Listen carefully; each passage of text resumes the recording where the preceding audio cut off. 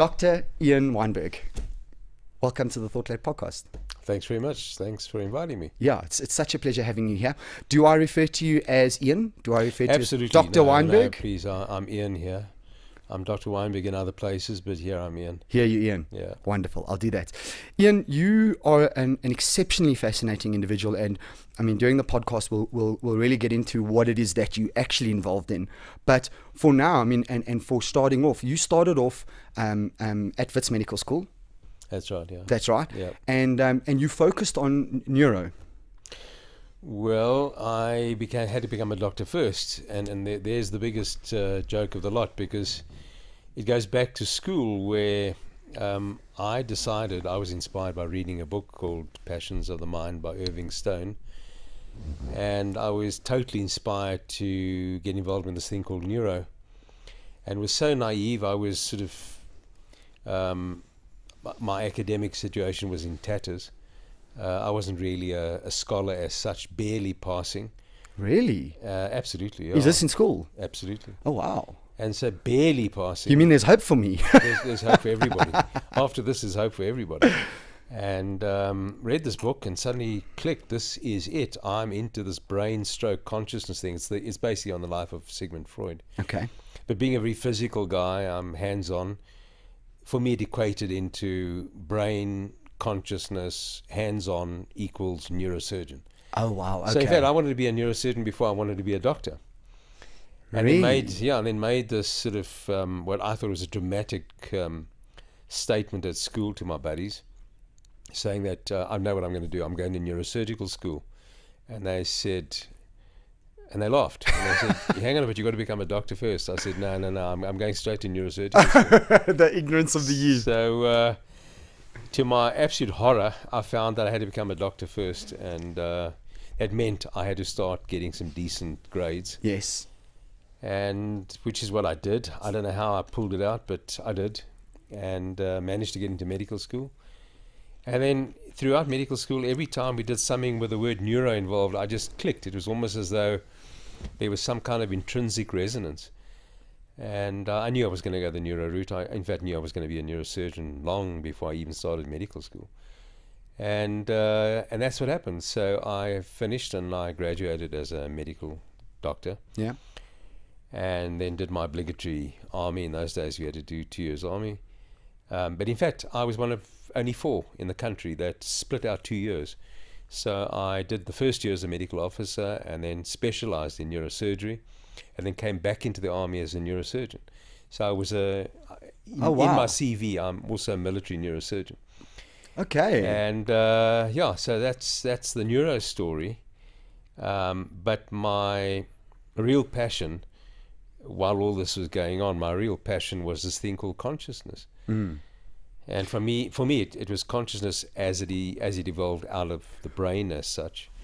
But ultimately, it was going to go much, much further than the consciousness that we deal with in neuroscience or in neurosurgery. Okay. At any point, did you think in going into the social sciences, or was it always just No, it was hands-on? only neuro. I was hands-on. Look, I was always working with my hands. I'm a woodwork guy and very much hands-on.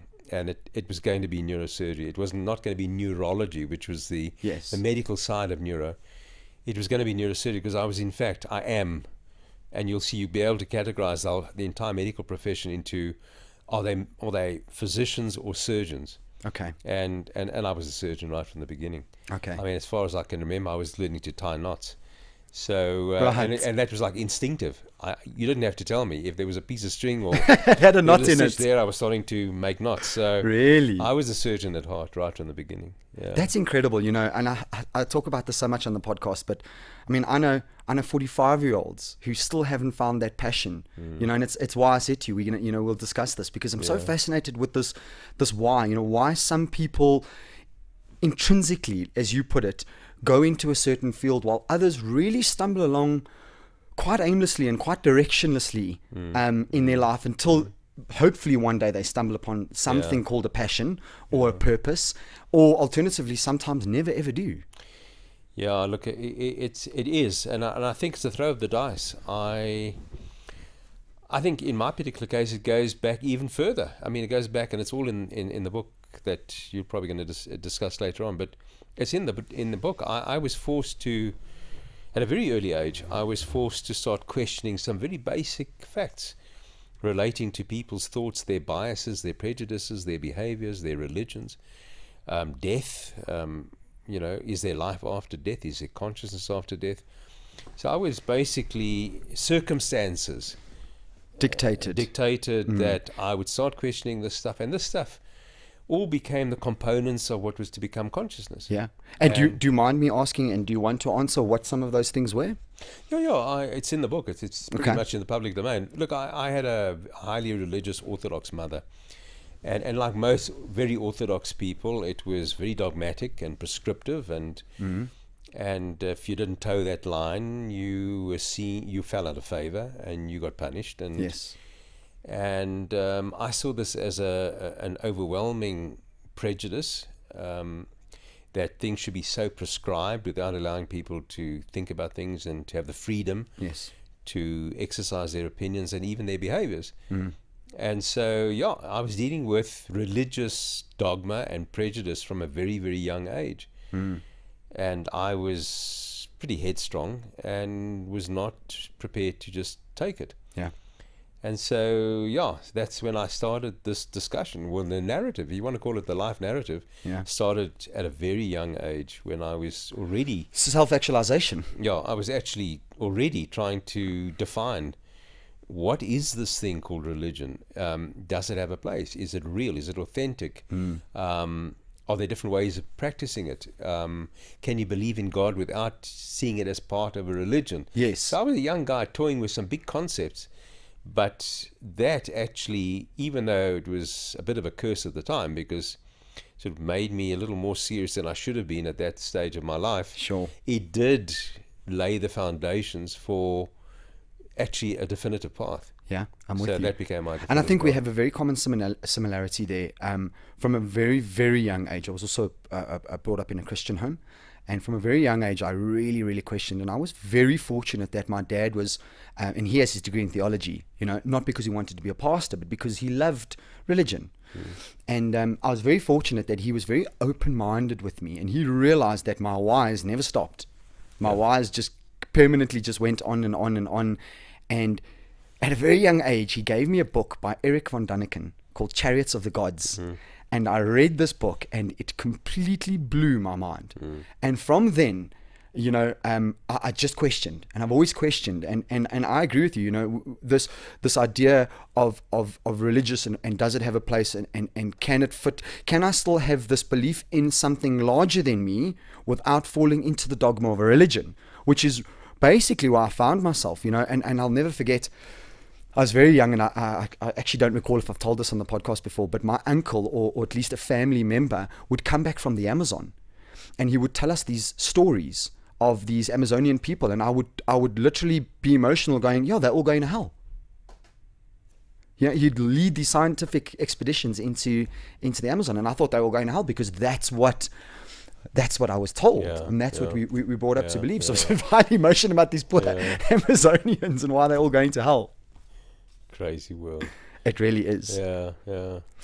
I appreciate and I understand that for the longest time, I think religion played a very vital role, especially in humanity's formative years, in terms of I say the word control, but just keeping people in line, because things were a bit savage way back in the day. Absolutely, I agree. I think it definitely had its place, and it did create some order. But unfortunately, as we know, it would inevitably be abused by those who required the kind of power and influence that we still have today. Yes, absolutely. I mean, we have today in different forms, whether it be religious, political, economic. Absolutely. I mean, we still have the same things. Power corrupts, and absolute power corrupts, absolutely. And it continues, and it will continue forever. You're never going to... Yes. This is the nature of the beast. Well, you think about it. You take somebody like Donald Trump, which it's frightening that he is president, and I mean, he was the worst, the better of the worst. That's how I see he came into power. And you have one individual who plays Twitter wars with Kim Jong-un and has the power to launch nuclear weapons. One person, one singular narcissistic individual. That's frightening. Yeah, but there's a much bigger picture, and I hear what you're saying, and that is the take, but there's a much bigger picture. It was inevitable that he would come in. He is the man for the times. We are going to dismantle a lot of things. They're being dismantled. We need a wrecking machine. We needed a wrecking machine. Okay. This is the wrecking machine. Obviously, the man himself is what he is. It's everything that you've just mentioned. But he's fulfilling a function. You're saying he serves a purpose. He definitely does. And in fact, if you have the time, get hold of a book called The Fourth Turning. Okay. The Fourth Turning is by Strauss and Howe, which was written in the 90s. And it's a book based on a study of the last 500 years. And humanity goes through cycles of 80 years, which are broken up into 4 periods of 20 years. Okay. And the last turning, and they're called turnings, the last turning is the last turning of 20 years, which is the destructive period. And we have to go through these. We seem to go through these all the time, and they've gone back 500 years, that we're now in the wrecking process. Yeah. We're going to wreck everything and rebuild it. Yeah. And if you want to see exactly where we are, if you look at the last cycle, it's usually the last turning, the fourth turning, is usually marked by an economic implosion, global economic implosion. So the beginning of the fourth turning of the last cycle was the 1929 crash.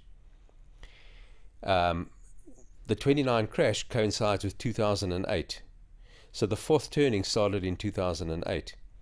Okay. So we're now in the 30s, leading up to the Second World War, the rise of fascism. Yes. Which we're seeing right now. Absolutely. So we're following exactly what the fourth turning is all about. Yeah. It's going to head towards global conflict. Do you honestly believe that? Absolutely. It has to be. Okay. There's just too many megalomaniacs at the moment. Yeah, with trigger fingers. There's just too many. And it's going to, the lines are going to start forming. And you've seen this over, what we got 5 or 6 cycles. They've all been the same globally. So we're following almost exactly the same pattern. Now, the war broke out in 1939, which was 10 years after the Great Crash. 2008, 10 years is 2018. Okay. So we're aligning with where they've previously had their global conflict. I see what you're lining saying. up now. I see what you're saying. And how did it line up? With the rise of autocratic fascism around the world. That's exactly how it started. Yeah. So that's where we are. And there's a weird, I actually mentioned this to somebody that I was one of my clients this morning. I just said there's a weirdness in the air. Just a weirdness. If you look at what's going on in social media, if you look at what's going on in terms of freedom of speech, if you look at what's going on in terms of the left and the far left and alt-right and the right and these divisiveness. I mean, it's race and it's politics and it's freedom of speech and it's sexism and it's gender and it's crazy. It's absolutely crazy at the moment. Well, everything's being leveled. So there are no more sacred cows. Everything, I like that. Everything now is subject to scrutiny, deletion, or heavily hammered from now on. Nothing is going to sit there untouched. Nothing's sacred anymore. No, you're very right with that, especially with the rise of social media. The big problem is, absolutely, the big problem now is there are a lot of people who need a frame of reference. So people are losing their frame of references. Yes, lost. And if they lose their frame of reference, if they don't have intrinsic resilience... Yeah, can we call it intrinsic value systems? It's more than that. It's actually a resilience to actually sit out a complete chaotic vacuum. That's really where we are at the moment. Okay. So if they don't have an intrinsic resilience, in other words, an internal map, a degree of self-esteem, self-respect, yes, a value system, ethics, aspirations, meaning, purpose, all self-actualization. If they don't have these things, yes, in this kind of environment, they are going to implode into, in many cases, sadly, a terminal existential crisis, because people are going to become hopeless and helpless. Yes. And hopeless, helpless, which, by the way, is a concept which is heavily investigated and researched in the field that I'm involved with, which is psychoneuroimmunology. Yes. is the one that's associated with chronic inflammation and all the illnesses that come from it. Oh, really? So it's not just the internal physical, but I think it also extends to the external physical, because if I'm hopeless and helpless, then I'm in one of two states. Well, I don't care about my own life, and I'm quite happy to take it. Alternatively, I'm quite happy to do whatever I can to change whatever I can, regardless of the consequences. Talking about things like civil wars and uprisings. Am I right? Well, look, if you're in hopeless, helpless, you're going to just go down a dark hole. That's all there is to it. Okay. If you can't be saved from a descent into a bottomless abyss, that's it. That's where you're going to end up. And you're going to terminate. Because hopeless, helpless is going to, which by the way is my term for degrees of depression, these degrees of hopeless, helpless, because the word depression has never been adequately defined. Yes. Very much so. We know of it from what the psychiatrists talk about, but you know, when it comes to the crunch, you can't really define it for another person. It's specific to you. It's beyond definition, but Yes. the concept of degrees of hopeless, helplessness we can understand. So hopeless means I don't see any meaning or purpose in what I'm doing. I don't believe that it benefits me or anybody else. It's stressful. So that's the hopeless side of it. The helpless side of it is, and I don't see my way out. In other words, I can't see an alternative. Correct. And if you put those two words together, you're in a black hole. Yeah. Now, if you don't save yourself from that by going through a process of definition, self-evaluation, personal mission statement, and reinstate your being and build into that specific meaning and purpose, then you're not going to be able to get away from the black abyss. Yeah. And so, yes, in this current environment, it's very, very easy if you don't have inner resilience, inner resources. It's very easy to be swept away in this current of chaos, of complete destruction of structures that form the frame of reference. Yeah, you're going to be swept away in this current, which is going to take you right into the deep sea. That's really where you're going. Yeah. And so what it's all about is, yes, you have to now sit back, define, go through that whole process. Well, you said something very interesting. You said Yeah. personal mission statement. Yeah. Now, I deal with personal consultancy, and I also deal with business consultancy. And of course, the first thing I do from a business is I sit down and I say, give me your mission statement, give me your business plan, right? Mission, vision, right? The how and the why, and your business plan, which is the plan. Yeah. And then the next thing, when I'm doing personal consultancy with certain individuals, especially at sort of director level or business owner level, I said to them, all right, now let's try and start aligning that with your personal mission statement, right? And your personal value system and your personal vision statement. And then let's transpose a business plan to life plan, goals, you know, short term, medium term, long term.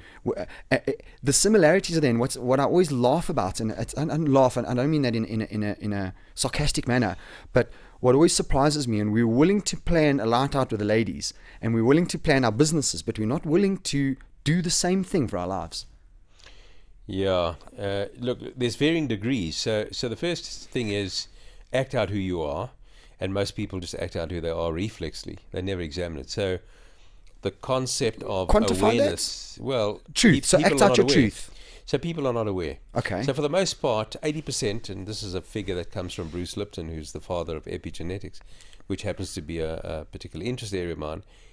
And Bruce Lipton had made a little study, and he fact showed that 80% of the world's population never, ever think about thought or reflect about who they are and where they come from and where they're going. So really, so most that people many? act out their life's narrative Yes, reflexly. yes.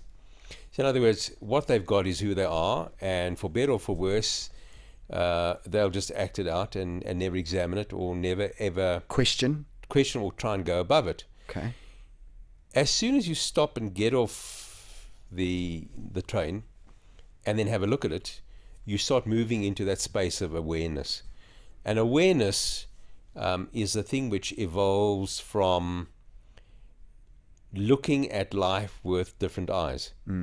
So in other words, it's the first step in moving towards an objective state or a third person state or the meta state, as they call it in NLP. So you would have to go into that state and start developing an awareness of, first of all, who you are, where you come from, where you're going, your environment, and then thereby you will then start evolving self-awareness, which has to be appropriate. First of all, you have to be authentically aware of who you are, and also have an authentic awareness of your terrain, your environment. Okay. There has to be a match. And to be authentically aware of yourself, can you delve into, because that word... I'd say these are three words. I mean, these are three words which are used very, very loosely. And exactly. And I want to delve down into those words. I mean, it's a complicated subject. So there is self-actualization, authenticity, and self-awareness, and self-awareness. So the thing here is that, according to Maslow, I mean, you reach a certain time in your life when you become self-actualized. Yes, that's his last capstone. But what does it mean to be self-actualized? Does it mean to be authentic? Right, fine, you're authentic. What does that mean?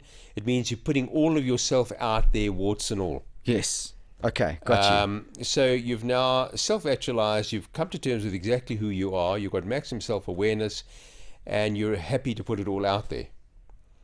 Okay. But and here's the big question. Are you really being an authentic human being if you are true to your shortcomings? In other words, so you've got a lot of deprivation in your nurture, and you've got a lot of deprivation-based behavior. You've got need to control, fear of failure, sure, low self-esteem, maybe there's a degree of hostility and vengeance. Got you. These things will come out of deprivation.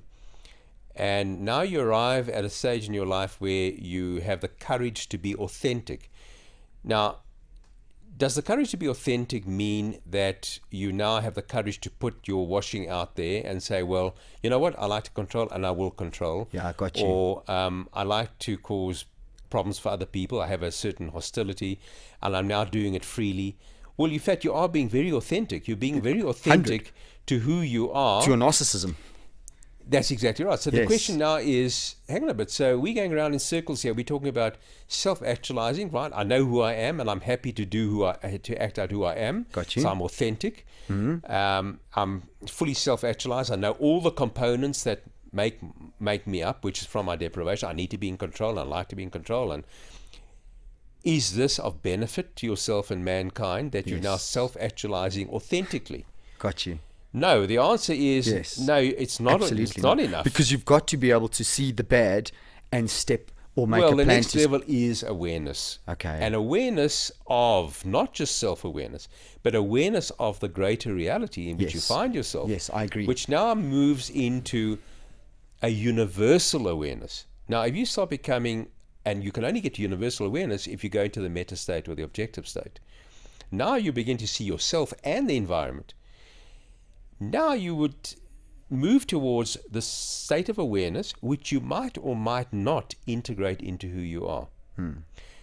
Some people say that just developing the awareness is arriving at full self-actualization. I would actually say arriving at authentic awareness becomes your mentor.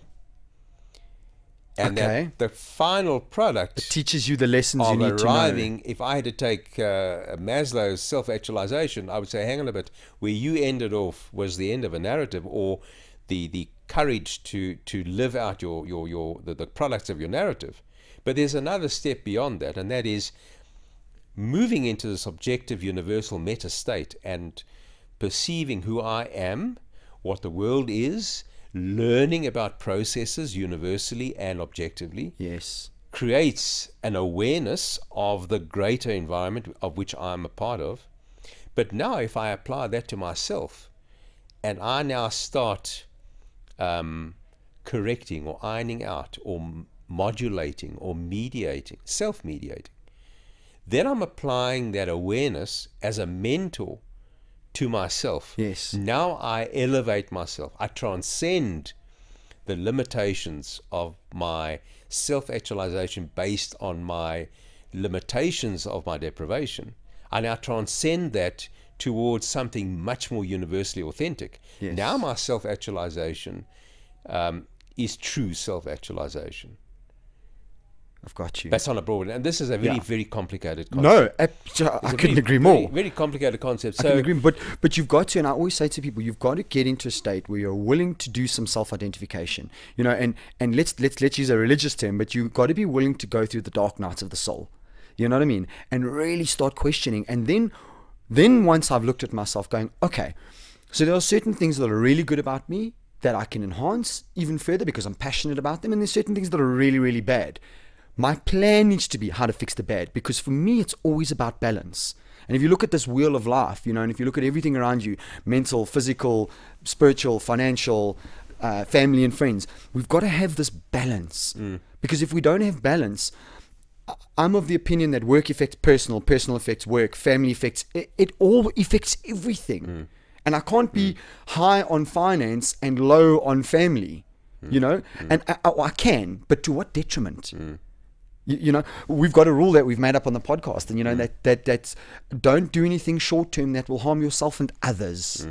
You know, and it's also about the other. It's not just about yourself. It's too narcissistic in its view. well, you know, here, and this is an article I just wrote. It's very interesting. I write an article every now and then, put it on social media.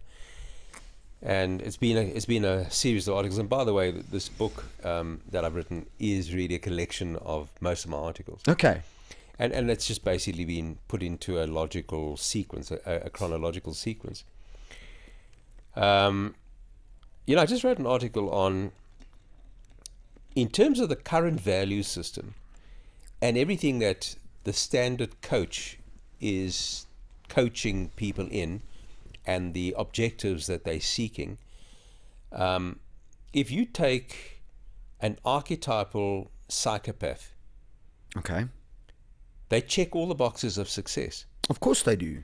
And so basically, That makes perfect sense that they in this check all the environment that boxes. we're talking about, this current 21st century environment that we find ourselves in now, we're almost selecting out as successful people your average psychopath. That's really what's coming. They check all the boxes. Yes. Charismatic, narcissistic, driven. Everything's there, and they're highly successful. And the question you ask yourself, yes, and they're going to be successful, but they're going to destroy people, Yeah. and without any conscience whatsoever. And so, yes, things are going to be successful in the short term while they're in the driving seat and while they're deriving whatever they're deriving from the process. And you ask yourself, then what is the component that is missing, and what are the implications of incorporating that component that's missing? And the thing that's missing is empathy.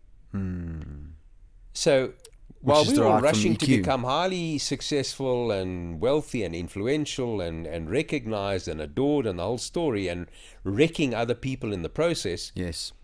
I see that happen. we just bring in one component and say, you know what, let's look at empathy. And what are the full implications of empathy? First of all, you can't become empathic unless you've got access to your emotions. Yes. Right, so if your emotions are totally suppressed, you've got no access to your emotions. And people who have severe deprivation in their nurture years, the pain of that nurture has caused them to suppress their emotions. So they don't have access to those emotions. Absolutely. Most of our ethical compass, our values and ethics compass, is fed with emotional prompts. And if we're not getting emotional prompts, or we're not receptive to emotional prompts, or we don't recognize emotional prompts, we're not going to have access to the emotion, and we're not going to develop empathy.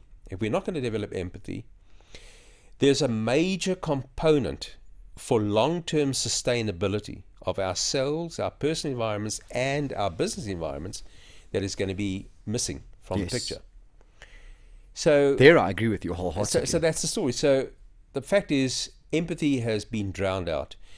And the worrying thing, another article I've written, the worrying thing is that AI, artificial intelligence, is heavily based on what we would call the left hemisphere, which is the driven, strategic, success space, is driven to enhance it even further, while our sensitive, empathic, creative, Yeah. and all the softer stuff which is sitting in the right hemisphere is hemisphere, dominated. And all that AI is going to do, first of all, AI can never, ever replicate. If you're going to take AI to its highest level, it will never replicate these human values of emotion, I couldn't agree empathy. more. And so AI is really not going to be a great. First of all, it can never emulate our consciousness. These emotions that I've been speaking about, no matter how sophisticated it ever gets, it's going to really just make the left hemisphere a bit more efficient.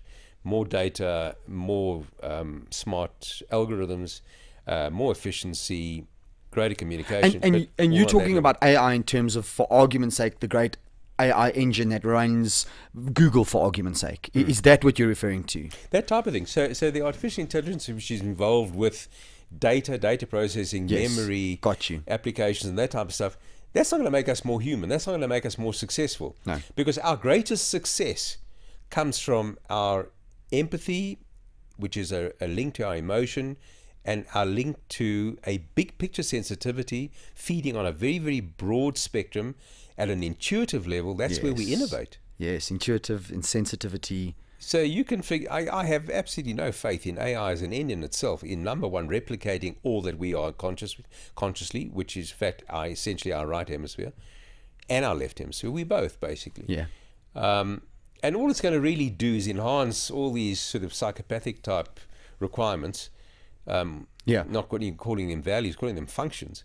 Yeah, because it literally is an electronic function that spits out data that we make a call on. But to what detriment to the human being, you know, at the end of the day? Well, it's gonna draw, if it's allowed to, it's going to just perpetuate these other functions at the expense of the things that really make us human, which is empathy. Empathy is one of the highest attributes of humanity. I mean, you could judge a people on their level of empathy. Yes. You don't judge a people on their level of psychopathy or their ability to efficiently deliver. You really, your lasting impression of a person or a group of people is their level of empathy. Mm. And it isn't even part of some companies' value systems at all. I'm sure. Yeah. I'm sure. And funnily enough, as soon as it is, things change. As soon as you are sensitive to your people, as soon as you're sensitive to their needs, and by the way, you can't be sensitive to their needs unless you're sensitive to your own needs. Agreed. So empathy begins with self. So self-empathy is where it starts. The fact that there is such a thing as emotion and empathy, that's where it starts. But then once you become sensitive to people, their needs, where they're at, their fears, their aspirations, they feel it, by the way. And immediately they warm to you when they know you're sensitive to their situation. Of course. Of course. Now productivity takes a leap forward tenfold. I couldn't agree more. As soon as people are recognized for who they are and their trials and their tribulations. And if you reward them for their contribution, and from the sensitivity side and the big picture, it's a big picture sensitivity, you create space for them to be all that they are, obviously in the context of what the company does. Correct, agreed. You create the framework for them to be completely free within that framework. Absolutely. Yes. And so now we're moving from a prescriptive FIFO, my way or the highway story yes, into a collaborative inclusiveness. Yes. Now we're talking absolutely a completely different space. I couldn't agree more. In that space, you're going to be using your human resources to their maximum. Yep. Your intrinsic internal human resource potential will become unpacked to its max. I agree. And that's really what comes out of empathy. So these businesses which remain, maybe by default, in this prescriptive top-down fit in or get lost type of thing. Yeah. As long as, and they're defaulting back in it because fear defaults you back into prescriptiveness. And to what you know. Because that's exactly right. And so it's going to be anti-inclusiveness. Absolutely. But if you go against the grain and say, hang on a bit, we're in a rough time at the moment.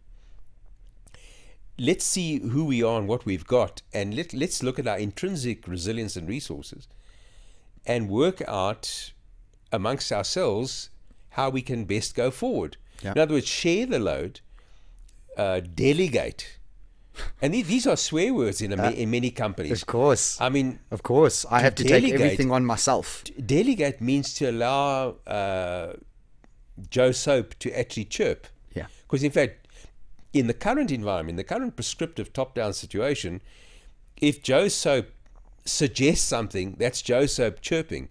And Joe Soap's job is not to chirp. It's to do what he's told to do. Yes. And if he does it well, he gets his reward and his promotion. Absolutely. Well, this old paradigm story is now a fossil. I couldn't agree more. I couldn't agree more. You know, when I'm speaking to, so I do a specific training session, which is largely based on why we form habits and addictions. And one of the first things I ask, and I'm giving it away for anybody that's ever going to do the training with me, but one of the first things I ever ask is, what is a company's biggest resource? And I hear all sorts of answers. The clients, the systems, the this, the that, the that. And then right at the end, and on the odd occasion I get the right answer, but right at the end I'll say no. It's the people. If I magically transposed and took everybody out of this building, there would be no company. Without the people, there is no company. And that's what it comes down to. That is your biggest resource. And then what is the biggest commodity? Time. That's what you've got. You've got your people and their time. And that's it. And people don't want to be controlled. The more they are controlled, and the more that you can even refer that down to micromanagement, right?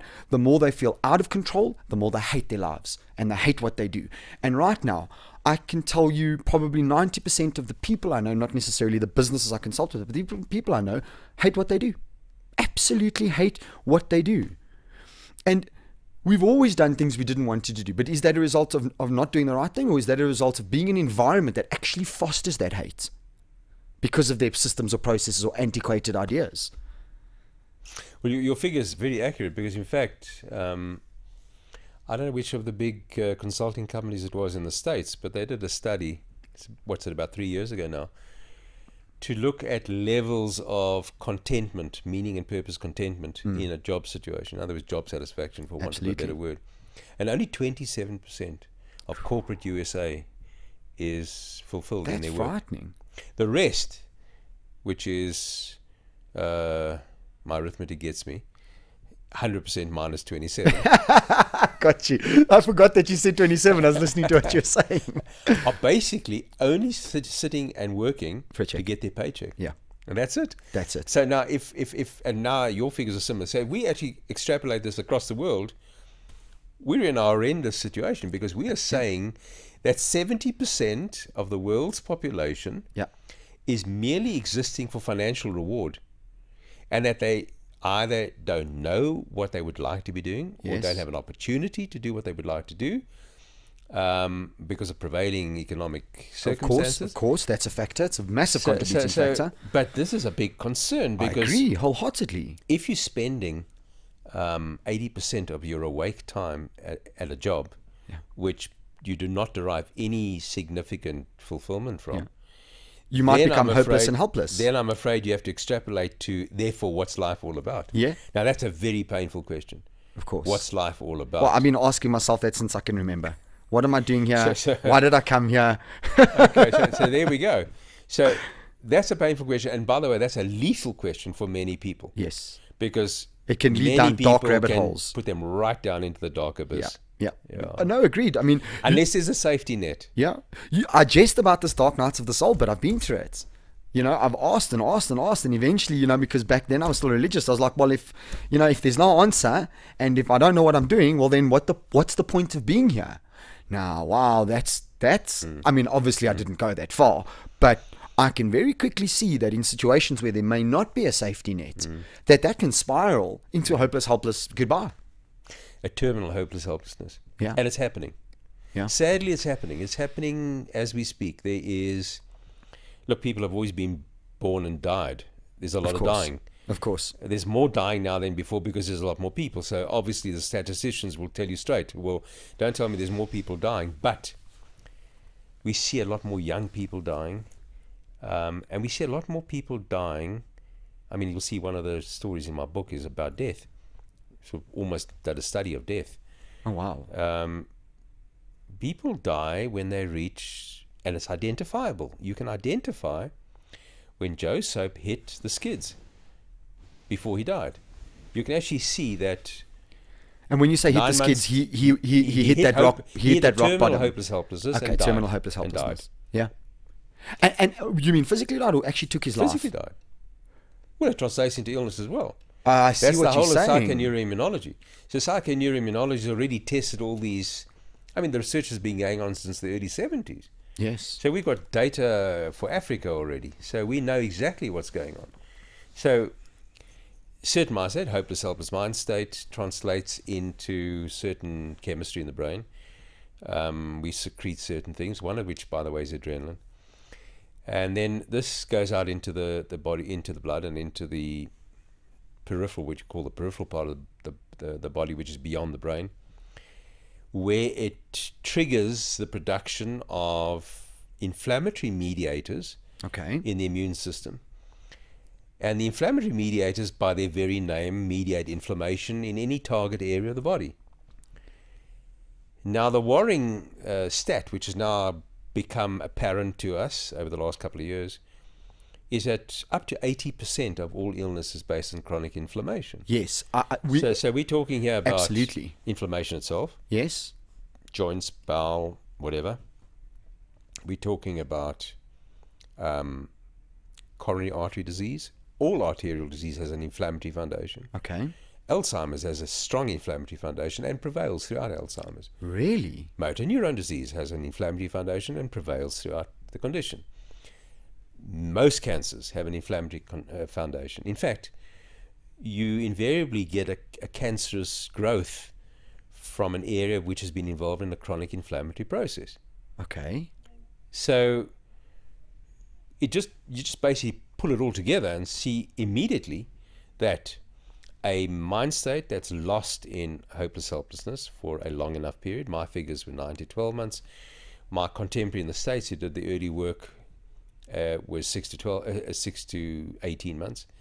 So roughly a year common. Yes, 12 months common. That if you have a loss of anything and you go into hopeless helplessness, you produce the inflammatory mediators who will eventually give rise to a medical diagnosis.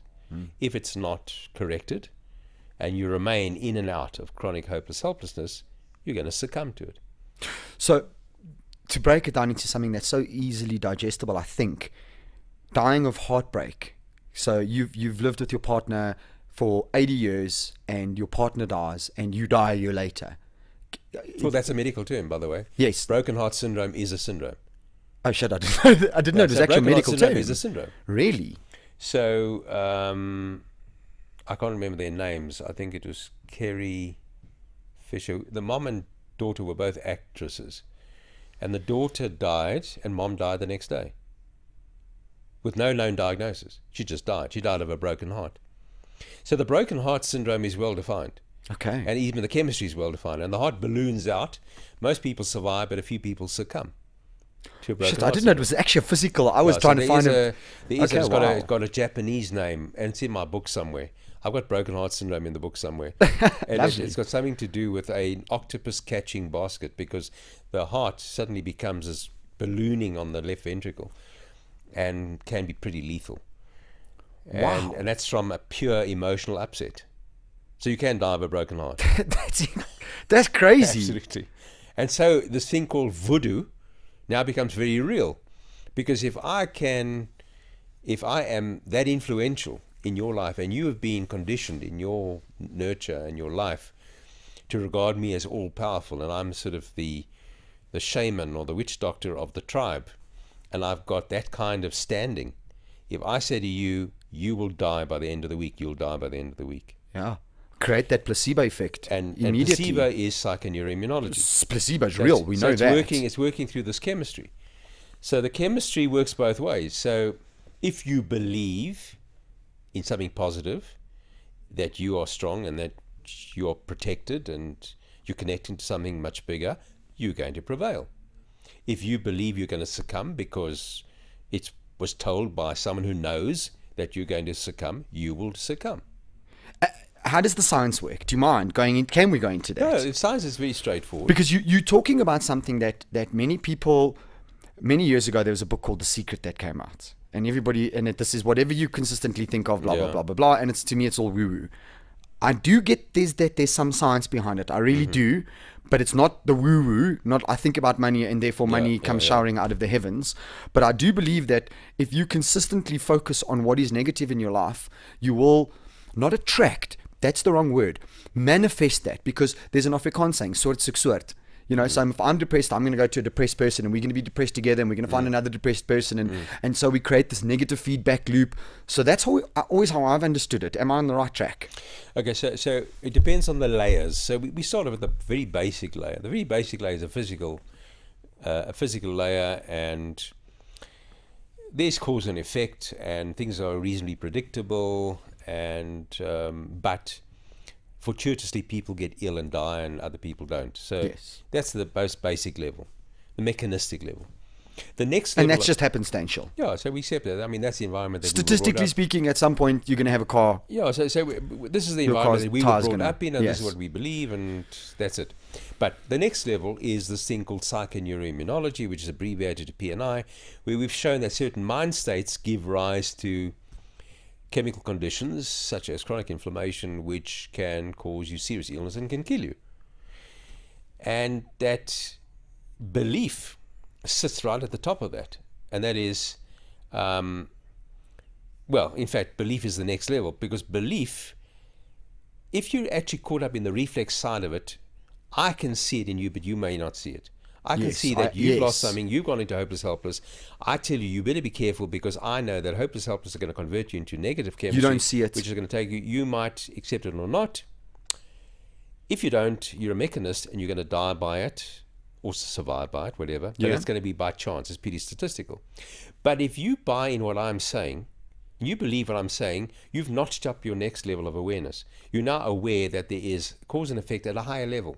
I got you. So I can now change my perception, my belief, and get a different consequence. So I now become involved in my wellness or my illness. Yes. Okay. I become responsible. So that's the next level. So illness is not that fortuitous anymore. Illness now becomes a reflection of a mind state, of an emotional state. Okay. And that makes sense to me. So now you're a player in the process, and therefore the cause and effect is a bigger picture, and it's empowered you to be more involved in the consequence. Now we go into a quantum physics space. Okay. Now if you go into a quantum physics space, we know there's an energy equivalent for all physical matter. That's E = mc squared. That's pretty straightforward. Sure. So that we all have an energy equivalent.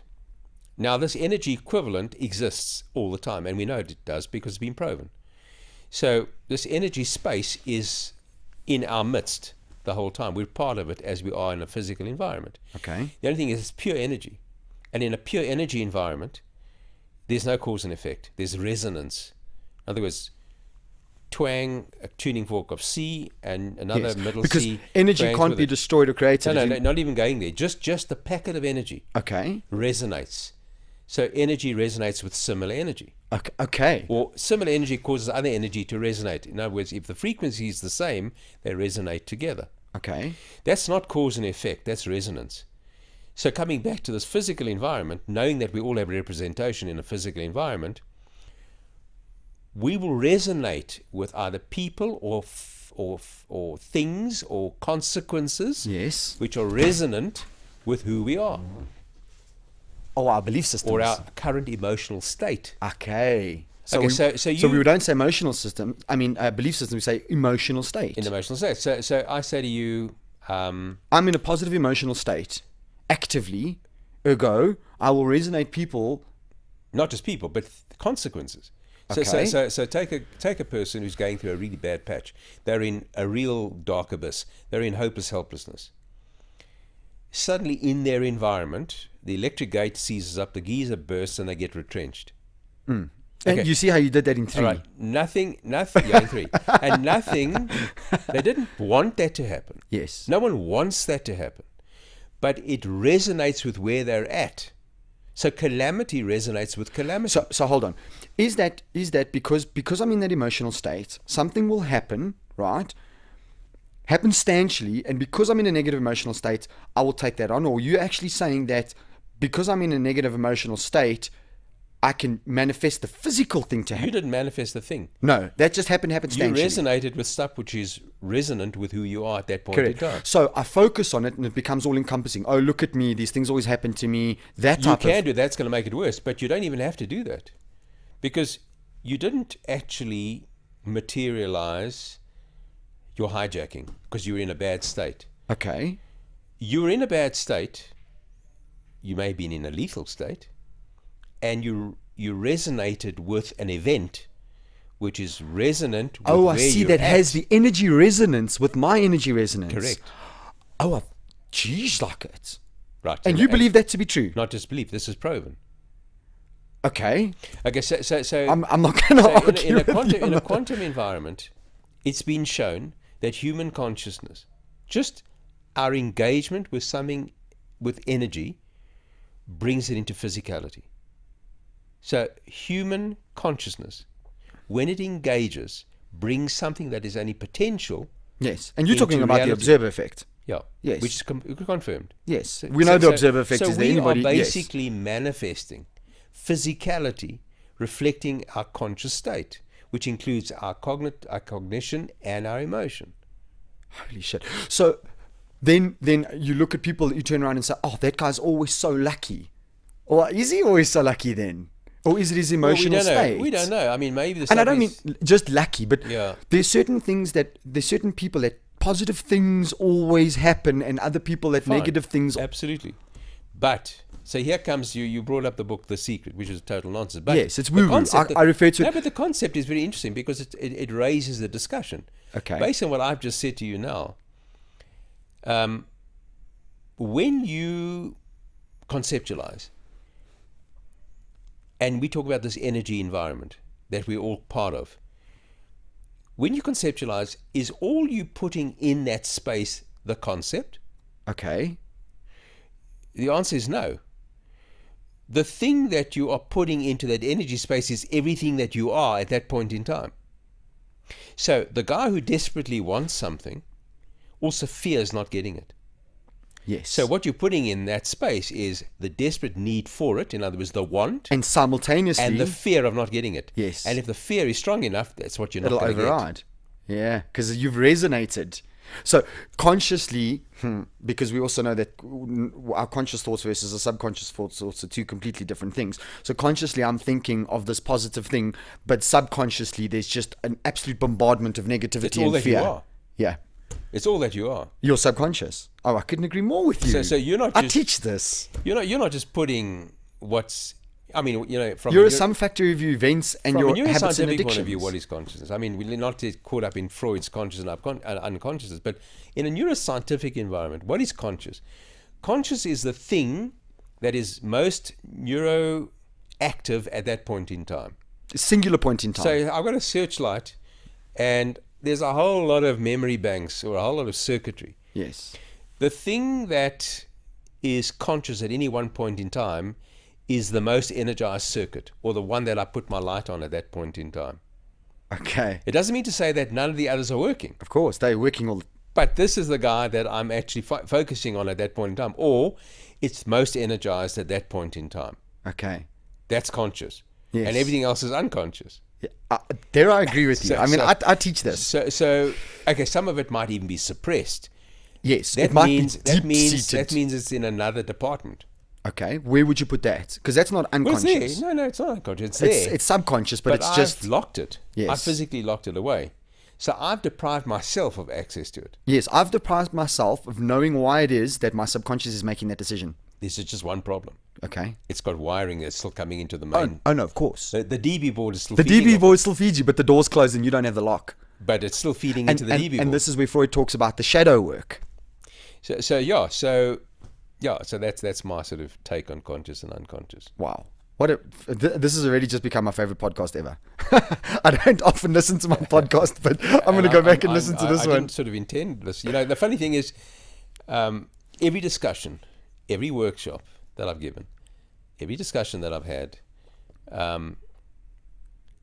always takes on its own theme, its own atmosphere, its own direction. Agreed. And it doesn't really matter that I've been giving a certain workshop. I give workshops at the Buddhist retreat. The Buddhist retreat in Ikopa. Oh, in Ikopa? So KZN, eh? Yeah, Oh, I wow. do 2 a year. So I do 2 a year, and I have done for 9 years. Oh, wow. And every one of them, it's the same content, but they're invariably very different groups. Yes. And It the discussions manifests, yes. and the energy is completely different. Absolutely. And I come out of there as though I've attended a new workshop every time. I agree with you Because there. invariably I get taught, I'm not the only teacher, I get taught by the guys who have engaged in the workshop, Yes. in the retreat. Yeah. And so I find it fascinating. I mean, I came along here today. I had vague ideas of the kind of concepts that I usually deal with. You basically just, it's like not a note. You hit like 2 chords. I mean, you basically hit all the notes at the same time. So I'm finding myself here talking about neuroscience, psychoneuroimmunology, quantum physics, which are the foundations of my workshop, the book, and most of what I do on a weekly basis. And I'm fascinated with it. And I said to you before this podcast, I'm fascinated with what you've been doing. And I'd like to actually get on to how it is, now that we've gone down our little rabbit holes. And thank you for that, because this is really what it's about. But how it is that you actually, so you're a neurosurgeon, and you're currently still a practicing neurosurgeon. You're at Linksfield Clinic, right? And then you are a director of a company called Neurosurge. Now, you're a neurosurgeon, and from there, I mean, if we just go down this list, it's absolutely ridiculous in terms of what you've been doing with your life. But you started a spinal clinic in 2000. I mean, you did private neurosurgical practices from 1988. But in 2005, you developed the first online PNI or neurodiagnostics program. So psychoneuroimmunological diagnostics program. Yeah. How did that come about? And what led you to... I can see that it came from very far back and your questions, but what made you go, okay, I'm a practicing neurosurgeon, and now what I actually want to delve into is business? Yeah, so this is a convoluted path, but it was, in retrospect, it was inevitable. Okay.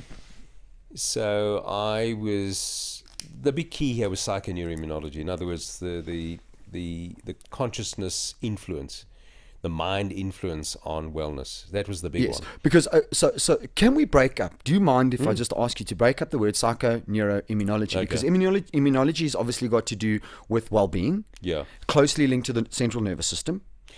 Okay, so I'll please you explain it. So yes. Psycho is the psychological level, obviously. Yes. Cognition and emotion, cognitive and emotion, which we would say, from a neuroscientific point of view, are sitting in the high centers of the brain, prefrontal cortex, and the emotional centers.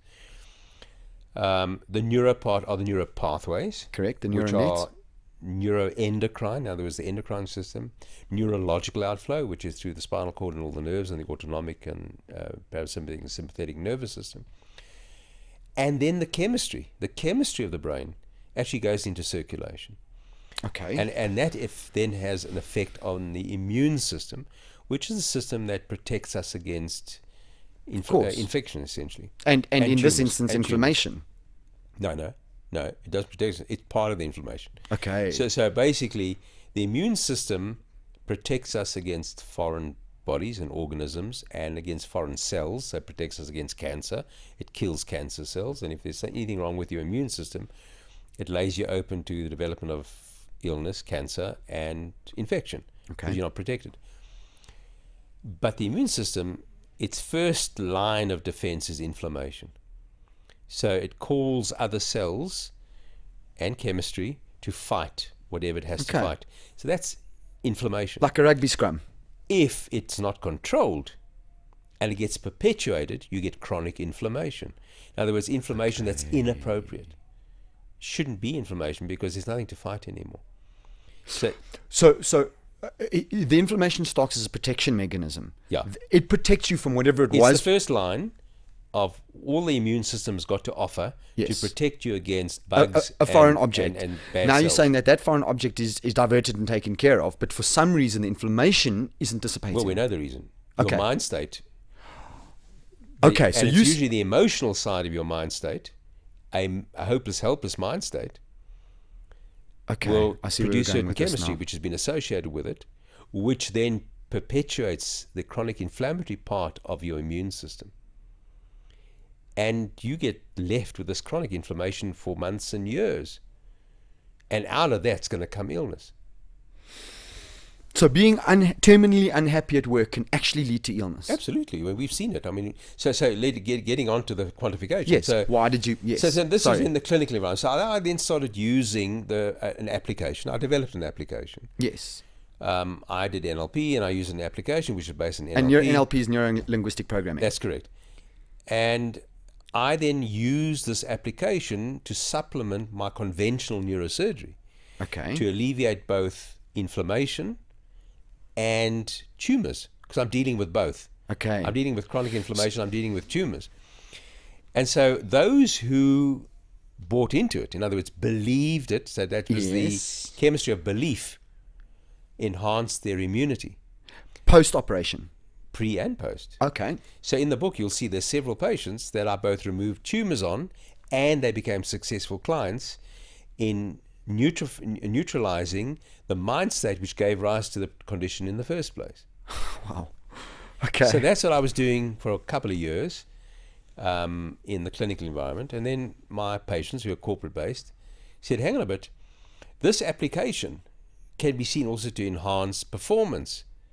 And that's general working performance, leadership performance. So you need, these are the mind states and the emotional states which would enhance performance. So it morphed subtly from pure wellness enhancement to wellness and performance enhancement. Okay. And then a half a step away came leadership enhancement. So it became wellness, performance, and leadership. So that takes us then to around about 2000, 2005, thereabouts. And then the guys were saying, hang on a sec, you've got to start measuring this, because it's a difficult concept, and we need to know, number one, where we're at to start. Yeah. After you've done your intervention, how successful is it? Yes. And we need to track it. So along came a diagnostic, which was originally pretty basic. With more input and more data, it became fleshed out significantly. Then 3 of the coaches that I trained did master's degrees on my diagnostic. So they then validated the diagnostic. Oh, wow. So the diagnostic became a validated diagnostic with seriously strong academic legs on big figures. So in other words, I think the one coach, I think she had, I can't remember exactly, I think about 3,000 diagnostics. So big samples, we're talking about big samples, validated the diagnostic. So then the diagnostic got fleshed out a little bit more, and then in about 2012, the diagnostic was established. Then came an interesting time in my life where, and I've been giving corporate workshops and doing C-suite consultations, one-on-ones and that type of thing, feedback on the diagnostic, because each person does a diagnostic. And then I got involved in the mining sector in North America, and the mining sector, Australian-owned mines in Turkey. And what they had was, they had algorithms for the stuff in the ground that they were mining. Okay. And the transportation. So they had to get a match between what they were pulling out the ground and the transportation to make sure that the trucks were optimally filled, so they didn't waste money on empty trucks or not enough trucks. But the algorithm that was missing was the people algorithm. They got wind of what I was doing. And so my thing then morphed into the algorithm for the people that plugged into the big algorithm of productivity. So I was now able to start generating indices. We call them indices. Yes, of course. So I was actually generating big data. So I could now generate big data on the intangibles, the meaning and purposefulness in the job situation, resilience in terms of when things go wrong, self-esteem, self-efficacy, self-worth in the work unit. These type of things that weren't quantifiable before were now quantified in the diagnostic. Yeah. We were now able to start looking at groups, the group indices, the divisional indices, the company indices. And because we were now doing more and more companies, we now could profile companies against the spectrum, the range. An average. And tell them if they're successful or not. Holy shit. And we could track. So in other words, we had the data, we've got the algorithm, so we can track. We can track individuals, we can track work units, we can track divisions, we can track the entire company. We can actually track senior management against employees. we can actually start seeing the dynamic. In other words, if there's a mismanaged person for a job, or worse, a mismanaged supervisor or senior manager. Agreed. Then we could see by the diagnostic of the employees or the workers in that group that there's a mismatch, because they would be becoming more and more uninspired in what they were doing. They were actually individually going into hopeless, helpless. And the only one that seemed to be enjoying life was the supervisor, because they were basically psychopathic. People don't leave bad jobs, they leave bad managers. They were not empathic to the needs of the people. In any case, they were only out for themselves. We could also see if there was a mismatch of the person for the job description. You could see them plowing. They had enormous potential, but they're plowing into hopeless, helpless. Their self-worth was good because they knew they were worthy people, but their fulfillment and motivation in the job was flagging. It was dropping down. So just by looking at the diagnostic of the individuals, of the work units, the divisions and the groups, and the whole company, we could actually, with a pretty good degree of accuracy, be able to establish the diagnostic for this whole group. And I mean, we've done some big groups. I mean, I've done a bank of 7 insane. divisions of about 130 in each division. So we could actually track each division. We could comparatively, and we could actually then we can dice and splice. So we can actually compare within a silo, from the top right down to the bottom, across silos. So we can actually do middle management against middle management in each silo. We can take senior management, and we can take directors, in fact, and compare them at the other against. That's a very sensitive place. Of course. So you can see who's inspiring who. You kidding me? So this is where we are today. But I mean, at the end of the day, big data is big data. Yeah. And once you've got the data, well, then you can play. So that's what we do. So we've got. So we run, we've got diagnostics running all the time. So we've got people using our diagnostics. And sorry, just because we haven't actually discussed this, this is your company, Neurosurge. That's Neurosurge, yeah. Yeah, which you started in? Well, Neurosurge. So Neurosurge morphed from many other companies. So it was previously called, what was it previously called? I can't even remember what we were previously called. Partners came and went, and eventually I decided, you know what, this is all my stuff, so I'll just take it under my wing. Okay. And so Neurosurge was when I said, you know what, guys, everyone went their own way. They had other things to do. I said, right, I'm taking Neurosurge, it's mine, and I'm going to just develop it. I actually developed the big data component of Neurosurge from the diagnostic on my own. So I worked with my companies and the coaches that stayed with me, and from that we developed the big data. So the big data is purely Neurosurge's development. Before that was the diagnostic in the previous manifestations of the company, the previous forms of the company. It was me developing it all the time, but I had partners and peripheral people that were on the business side and different on the coaching side. But the development was mine alone since '92. And the big data then came at the end when I had to rise to the next level because the guys wanted big data.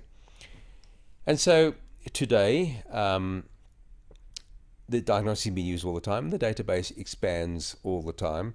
And with it, well, we've got an enormous database at the moment. Can you imagine? And it's on 2 servers. It's running in the UK and the US, and they're mirror servers. So it's also obviously for security. For redundancy, yeah, of course. So we back up it, and apart from just the backup, we're running 2 mirror servers the whole time, and it's just expanding as we speak. So we've got enormous data for lots of things if we want to do it. And in fact, I encourage the coaches that, you know, if you've got a degree and you want to go for a master's, there's unlimited data here, and I'll help you. I'll tell you which direction the next one has to go.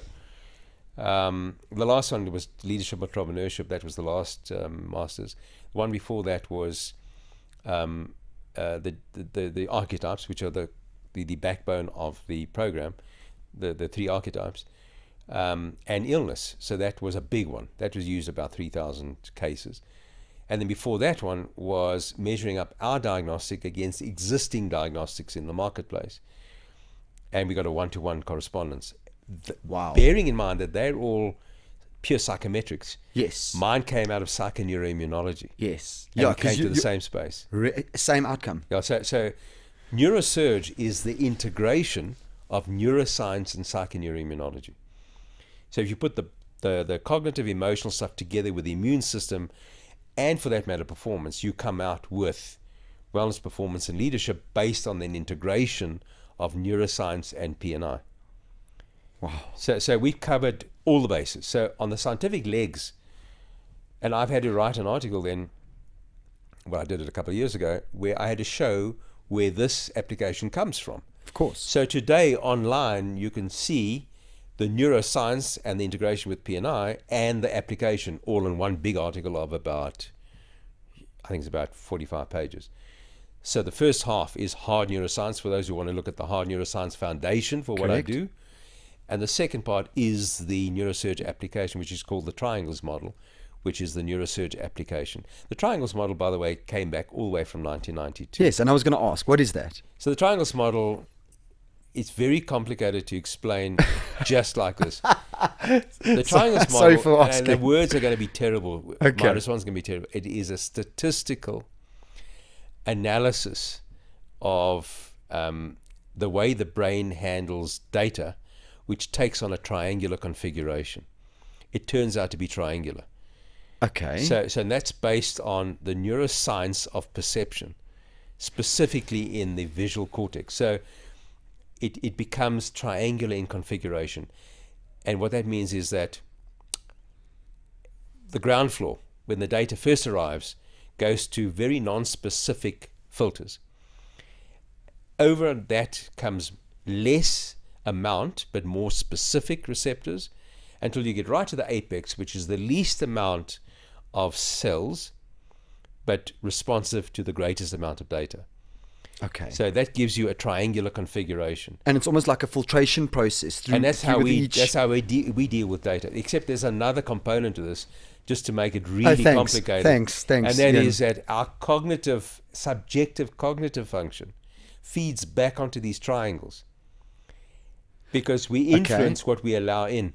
Yes. So what we allow in, what our subconscious... That's exactly right. Yes. So ultimately, perception is a bottom-up triangle influenced by a top-down influence, which decides ultimately what gets to where. And in the picture in my head was just the Morgan David, just because I'm seeing the two. No, a hell of it more complicated than that. I know, but I'm just seeing the two come together. Look, so it's we developed the triangles model in the workshop. Okay. So we slowly get there. You asked a question, one of bang, in the middle of the workshop. So what we do is we build it up from the chemistry. And once we've defined the chemistry, we define archetypes. Once we've defined archetypes, we start working out how they see the world. And are there standard archetypes? There are 3 archetypes. Okay. Which are? Alpha, Bravo, and Charlie.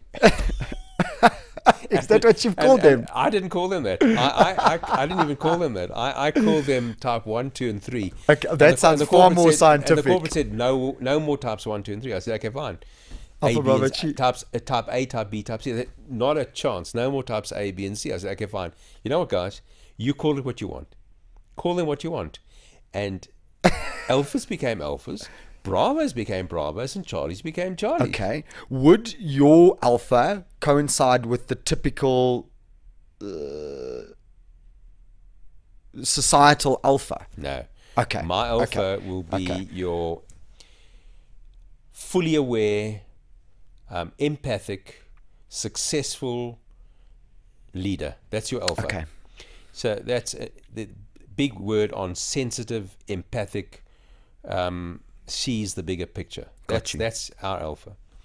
Our Bravo is the driven, bit of narcissistic, driven, successful, insensitive, my way or the highway, my needs come first. That's your Bravo. Fear of failure, big fear of failure. Charlie is low self-esteem. What's it all about? Hopeless, helpless. And you know what's really interesting is society predicts these alpha, and they call them beta males. Okay. And their alpha and beta are the reverse of your alpha and bravo. Whereas the alpha male is this narcissistic, go-getter, choleric, temperamental, choleric, and your beta male would still be that guy, but not as narcissistic and driven, maybe prone to something called feelings, right? Yeah. So yours is literally reverse to what society will tell you. Okay, I didn't know that. I mean, Whenever I just even in the workshops, guys would always ask me questions. But does this correspond with? Does this correspond with? Yeah, well, we're trying to create our frame of reference. And I say, guys, you must we're do whatever you need to do. You guys must do whatever you need to do to make sense of this. Yeah. At the end of the day, but that makes perfect sense to me. What you said between Alpha, Bravo, and Charlie. obviously they're not fixed. So in other words, we have a continuum. Of course. So we have an Alpha to Charlie continuum. Because ultimately the idea is to take a Charlie to a Bravo and a Bravo to an Alpha. Absolutely. That's the goal. That's it. So that's really what it's about. I mean, in a nutshell, that's what it is. Wow. And so with a whole lot of stuff in between. And also that when we reach the Alpha, Bravo, Charlie stage of the workshop, yes, the guys all know exactly what their chemistry is. Okay. They know their chemistry, they know their nurture background. And would that be very private? So I've determined my state. I don't know. Your diagnostic is yours. Yes. So that would be a very private diagnostic. So basically, because I want everybody to know that I'm a Charlie. No, look, I can tell you. I can tell you one thing. The backbone of Neurosurge is confidentiality. I've got you. It is absolutely inbuilt in everything that we do. Coaches can have access to their own personal clients if their clients allow them to. Really? So your client can actually decline, eh? The client can say, you know what, I'll do the diagnostic for myself, but you can carry on coaching.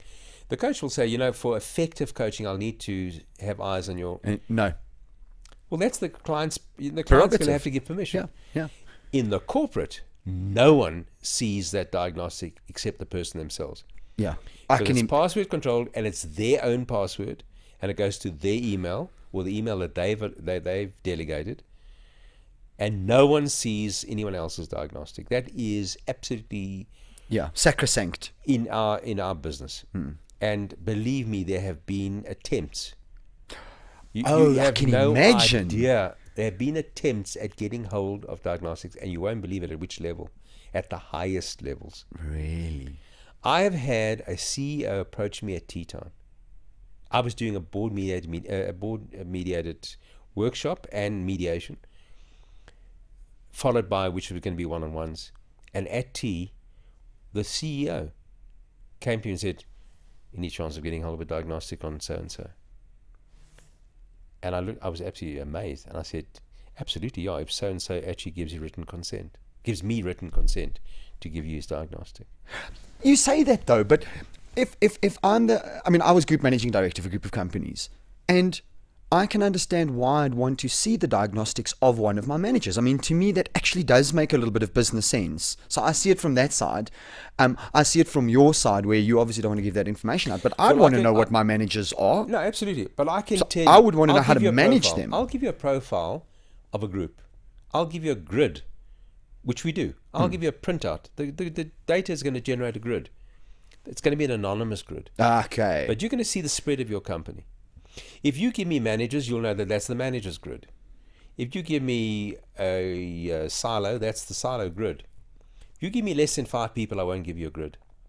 Because you can't formulate one. No, because you're going to start working out. I've got you. So I'm not going to give you a grid of 5 and less. Okay. So I know. So really, you work within the space of anonymity. But I do. See, I get it. Why? I can tell you now, if I ever slacken on the confidentiality side of the diagnostic, your business is over. We finished, because in fact, no one, even if we're still going, no one is going to give an authentic answer to the questions. We're not going to profile correctly, because the guys know that this is not safe. So if they know that their diagnostic is going to go to their supervisor, manager, or director's eyes, sure, they're not going to be honest with you. That's it, finished. And this is a self-reporting diagnostic. So we actually go to the lengths where we get individuals to sign, and we sign that this is a confidential diagnostic. Brilliant. And we've retained that, and that is it. It's confidential. Yeah. Not going and I'm assuming, but I'm just asking, I'm assuming that the diagnostic tool has taken into account all these variables because when I do these bloody things, Ian, let me tell you, man, and it's human nature to fiddle. I'm severely ADHD, right? And along with OCD, and I found out why when I spoke to my educational psychologist on one of the previous podcasts, and insomniac, and all the results of this ADD. And doing these things to me, sometimes I get caught up in what it is that I'm trying to achieve, as opposed to just answering the goddamn questions, because that's the way my brain works. I'm like, okay, you've asked me that question. Are you referring to this week? Are you referring to last month? Are you referring to last year? Are you referring to an incident that happened this morning? I hear you. And when I'm doing it, you know, when I used to do, especially like MBTI, right? With my HR manager, she just write down the first thing that comes to mind, and I'm like, that doesn't work with me. No, but I identify with this, and that is absolutely correct. And so you have to be primed to a degree on how to answer it, which we do. Okay. It's primed in the instruction. So it's guided, which I like. Guided in the instruction. I like that. And I need the guidance. other thing that we've done is we changed the format of the questions. So we've got, my programmer has got a patent, a world patent on what he's done in our diagnostics. So oh wow, we turn things around a little, and we put it in a completely different format. I can tell you the programming took weeks to get these two questions going, and it's about rearranging the order of who you are and how you see yourself and how you think others see you. Yeah. Now, to program that sounds ridiculous. And he got a patent on this. So Wow. there's an IT programming patent on this diagnostic. But the diagnostic leads into something even more fascinating. Okay. And it's something that, for some reason, we've ended up sort of punting the diagnostic, and Neurosurge is its diagnostic, but there's something much more powerful. It's called e-modulate. And e-modulate's also online. Okay. It's also sold online. E-modulate is an entire self-coaching template. It basically, depending on your answers, takes you into different directions. If it senses that you've got a low self-esteem, it takes you into a self-esteem space. If it judges that you are in need to be in control or narcissistic, it takes you into a different direction. If you are totally integrated and authentic and self-actualized and a happy chappy in the higher alpha bravo range, Or you mean like 5% of the world population? You will finish the e-modulate in 3 minutes flat. If you got issues, you could be still working on it an hour later, because the back pages that come up, depending on what your answers are, just go on and on. Oh wow! By the time you've finished, and you can print the whole thing out, Yes. there is your session. Holy shit! At strategic places along e-modulate, my commentary will come up. So in other words, it's all pre-programmed. So if someone's coming down this direction, they need this. Yeah, IFTT. And so I come in there. And that also gets printed out with what you've already answered. So at the end of the day, e-modulate Sounds took about fascinating. 3 months to program. I'm going to go try it. So you're welcome to. I mean, if you're welcome to try these, and you'll see what these things are all about. So we Sounds basically fascinating. took a program, and we basically electrified the whole thing is electronic. The whole thing is electronic. So distance learners can actually do the entire program. And let me ask you something, Ian. Is this based on Huntley Smith sitting there going, I'd really, specifically e-modulate, right? I'd really like to take a deeper look at myself. And it's always great to have that outside. And let me tell you, electronics even better, because now I don't have to interact with humans, which is even better. Yeah. Or is this focused on the managing director of a company getting a department together, or a let's say their management committee together, and saying, right guys, let's focus on this as a task for the business? Well, look, up until now, e-modulate is a personal thing. Okay. Yeah, this is a personal tool. All right. So e-modulate is personal, It's whereas self-coaching. Whereas but the diagnostic, although it starts off being very personal, and it always remains very personal, we take the data. I've got you. So you that's our use feed. that. Okay. So our data feed is the individual doing the diagnostic. The more people in an organization doing the diagnostic, the more data we've got. And the more accurate our evaluation, and the more accurate our tracking. So we need to track these guys. So we track guys, we say not under 3 months, and usually about 6 months is a good tracking period. If intervention's been done in 6 months, it's a good tracking period. Yeah, because there's no point to just give me the information. Yeah. So we track it. We track it. 6 months is great because you've already forgotten a lot of the questions. And but it also, the guys remain pretty authentic. I must tell you, our fiddle with our diagnostic is a very low percentage. We know that because when we've gone into When you say fiddle, what do you mean by that? giving the wrong answers just to boost yourself. Oh, In I the see. self-reporting, boosting yourself I see what you're saying. fictitiously. And how we know Fiddle. that, Okay. how we know that is because in most of the companies that we've done, they'll do the diagnostics before the workshop. Then after the workshop, we do one-on-ones. And one-on-ones is based on the diagnostic. So now I'm the coach, so I've got access to your diagnostic because it's already agreed that I've got access to your diagnostic. You come in with your diagnostic. I look at your diagnostic. If I start the interaction with you, I can immediately tell you whether if or you've not. diverged from this diagnostic. Got you. Because a guy that walks into the room who's an Alpha Bravo, which, by the way, we've got no pure Alphas. The highest Okay. we've ever got is Alpha Bravo, and you get ranges of Alpha Bravo. So, okay. So within the highest we've got is wow. an Alpha Bravo very rarely gets to 80%. So the highest Alpha Bravos we get are 75s. And so if I see on a diagnostic an Alpha Bravo at 75, the guy that I'm expecting to walk into this room is very chilled and he's got an enormous self-esteem, he's chilled, he's at ease, he's successful, he's happy, he's content, he's looking forward to the next challenge. That type of guy, and he sits down and the body language is exactly that. Yes. He slouches over the chair and said, how's it going? How's the program going? That type of stuff. Yeah. If a guy walks in that's tight, grim-faced, sits down and he's defensive. Got you. His body we've got a language. big problem. This is a liar. This is a borderline personality. Liar. Borderline personality. We don't have to go any further. Yeah. There's a serious, let's call it a disconnect. And so talking about borderline personalities, what the hell happens if you deal with somebody who's bipolar? You would hang on a sec. Borderline. We've got to define what we mean by borderline personality. No, I'm not talking about schizophrenia because I don't we're think. talking about. Okay. Here lies the problem. Yes. Semantics. Borderline personality often refers to a sociopath. Okay. Okay, so sociopath is sociopath stroke psychopath. The difference between a psychopath and a sociopath is a sociopath hasn't killed anyone yet. Okay. So Sure. That just went down dark. So let's just leave that out. Okay. You're talking about someone with what, multiple personalities? Yeah, or somebody who's bipolar. I mean, I personally know two wonderful people that I've known for a very long time. Both of them are bipolar. So they may have done the diagnostic when they were in the positive That's side. what I'm trying to say. Yeah. Then they're coming in on negative side. I'll pick it up. Okay. I'll pick it up very quickly. Yeah.